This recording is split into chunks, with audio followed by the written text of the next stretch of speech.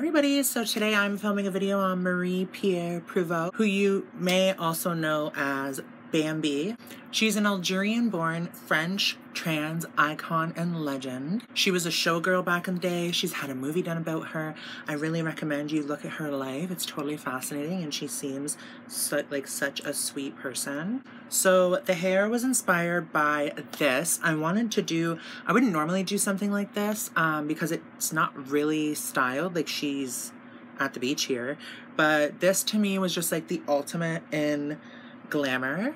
And the makeup is inspired by this photo with also this video and also this photo. So there's kind of an amalgamation of a couple in there. And with the era that she was prominent in, she did rock the bottom lashes sometime. The hair was so easy. It was just a mohawk with rollers and bricklay pattern throughout the rest. And I'm so happy with how it turned out. But other than that, yeah, I really hope you guys enjoy the video. Do not forget to like, comment, subscribe, do all that stuff. You can follow me on TikTok as well too. I live stream these looks as well as post short form content of these looks. So yeah, thank you guys so much for watching. I hope you have a great day. Sounds like a gun just went off outside. Anyway, bye. Okay, everyone, so you're gonna see my mannequin feature in a couple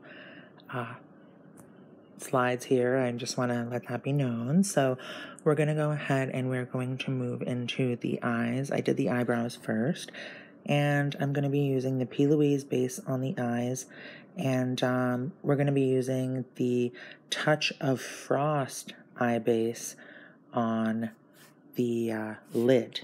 So going ahead and filling out our lid with that color. It's like a nice mint blue.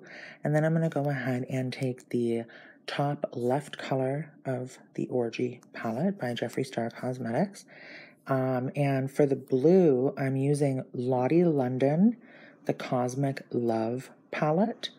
Love this palette. So beautiful. The colors are so beautiful and so nice to work with. I used the color Mint 2B. And then for the crease, I used Safe Sex by Orgy. The colors are mortifying. I still hate them. Or the color names, I mean, not the colors. Love the colors, hate the names. Anyway, going ahead and blending out that brown and making sure that that is all nice and blended, that it kind of just looks like a natural crease. We don't want it to look too dramatic.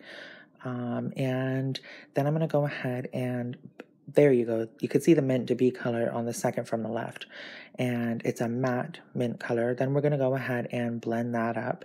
We're kind of doing garage doors where it's one color all over, but I did add in the crease color just to kind of add depth and modernize the look, but still staying true to the reference. And I did use as well the top left color in the Orgy palette on the brow bone and the inner corner. So I just wanted you to know that. Using the Made by Mitchell liquid eyeliner and not doing anything too spectacular, just a standard line. And then I'm going to go ahead and blend the line out or pack on some shadow in a more smoky way at the eyeline with the dark black color in the Orgy palette. And I will do that, and then I'll go ahead and apply lashes. I did go ahead and do a video on how I make these lashes if you wish to see. Then I'm using the NYX Plump Right Back Serum and Primer. I have been liking this. If I didn't have a ton of primers in my collection, I would repurchase this. I just want that to be known. And then I'm using the Juvia's Place I Am Magic Concealer, blending out with the Real Technique sponge all over, and then my fingers under my eyes. And then I'll go ahead and I will use the L'Oreal True Match Lumi Foundation.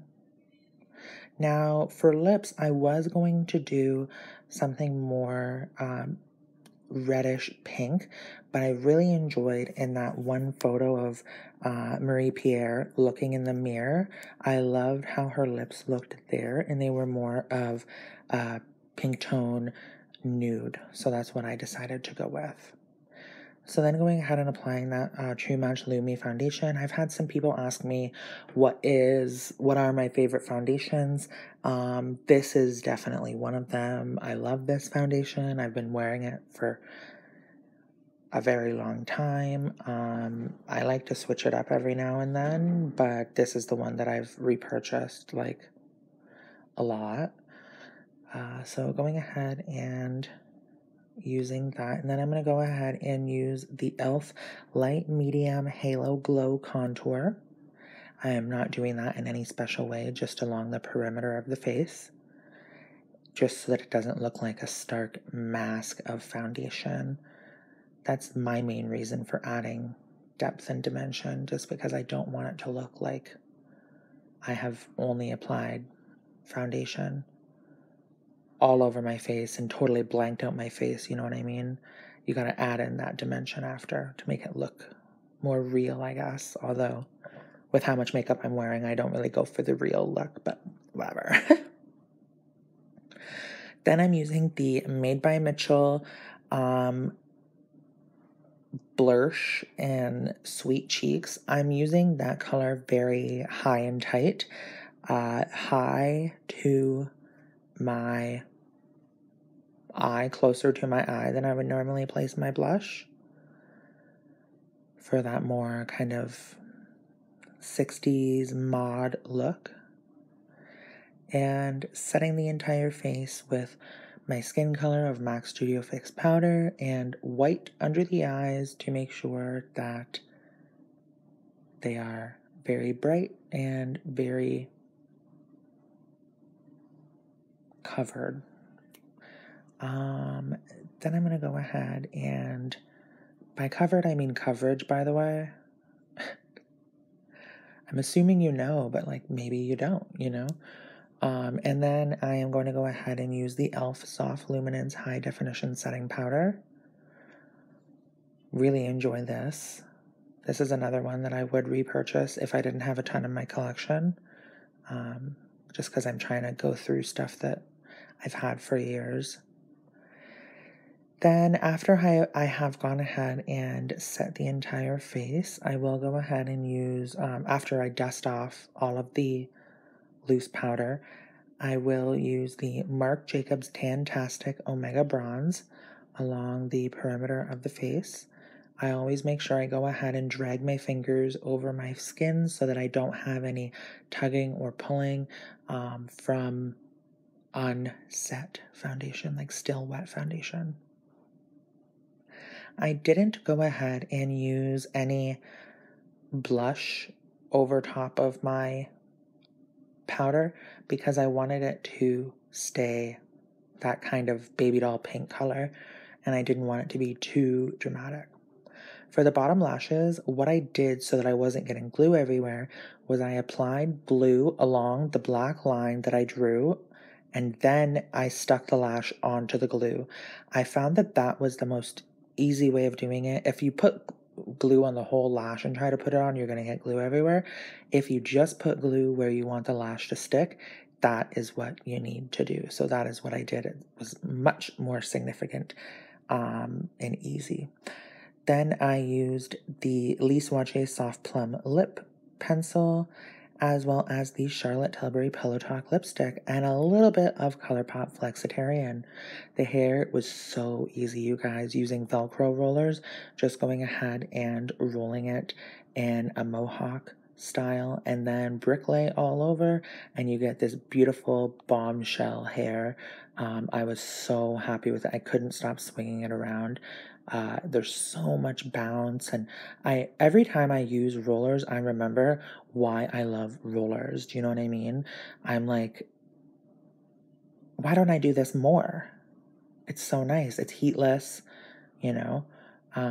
If they were more comfortable to sleep on, I would do my natural hair like that, but because all I did with this was dampen dampen the strand, put in the roller, and then I left my mannequin that I was wearing this wig in front of my wind machine to dry.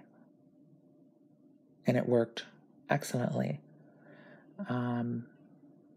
So yeah, and I did want to mention, when I'm rolling my hair can tend to fall down at the front because I over direct to get as much volume as possible around the hairline.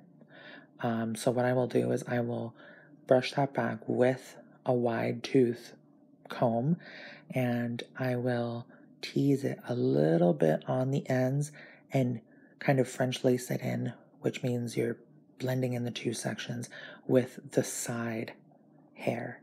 So I'm kind of teasing it so that it sticks to the side hair.